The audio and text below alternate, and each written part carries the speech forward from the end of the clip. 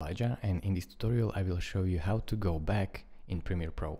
So basically how to undo your steps.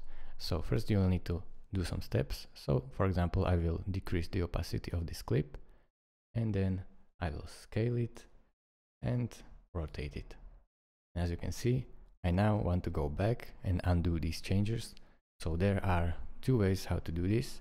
So first way is go right here to edit and click on undo, but it is like this: edit, undo, edit, undo. So you have to do it a lot of times. You can also redo it by like this, redo. So you go back to where you made it, and then if you want to make it faster, if you are on Mac, hold Command and press Z, or if you are on Windows, hold Control and press Z. As you can see, with this shortcut, it is really simple and quick. Thank you guys for watching. If this video was helpful to you, consider subscribing and liking this video, and I will see you in the next tutorial. Bye bye.